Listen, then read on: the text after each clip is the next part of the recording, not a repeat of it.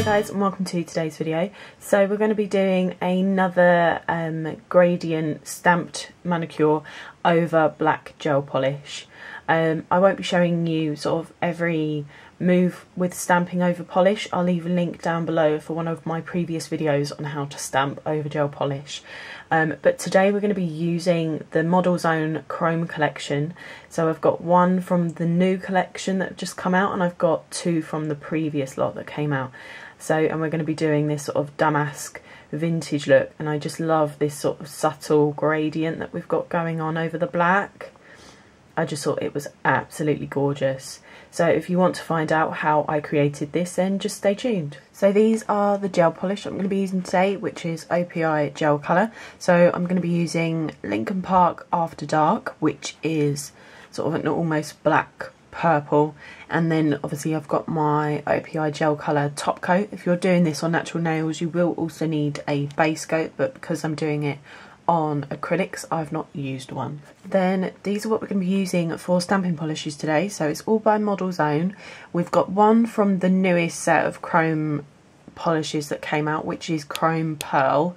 Then we've got two from the older chrome collection. So we've got Chrome Pink and Chrome Cerise. Then for a stamping plate today, I'm going to be using one of my Born Pretty store plates from We Heart Nails UK, and this plate is BPL016. So I'm going to be using this image right up in the corner here. And then as always, I've got my squishy stamper, which you can also buy from We Heart Nails UK, and then I've actually just got my Fabia Nails scraper. So I have done my 2 coats of black gel polish.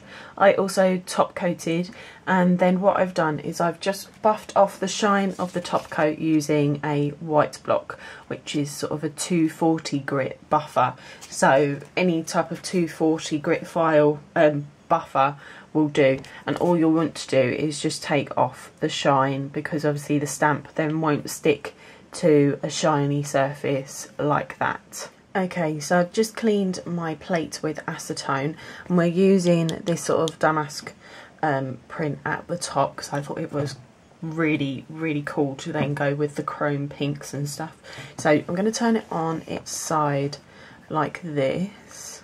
So we're going to get Chrome Pearl and put it in the top corner, then Chrome Pink in the middle, and Chrome Cerise.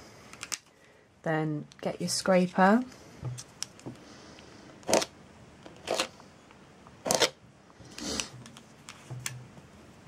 and your stamper,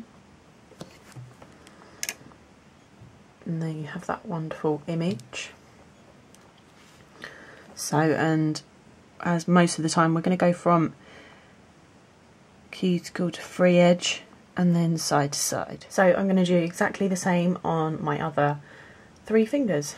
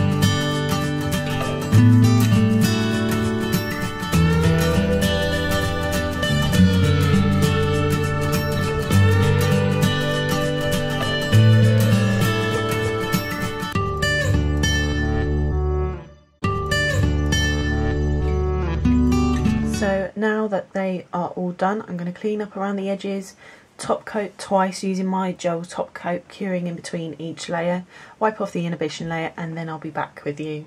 So, and here is the finished look. Now obviously, like I said, it's sort of subtle, but I just think it looks beautiful. I just love these colours together. I and I just think the sort of gradient is just so nice. So I hope that you liked this tutorial, guys. Please like and subscribe for future videos, and I will see you all again soon. Bye.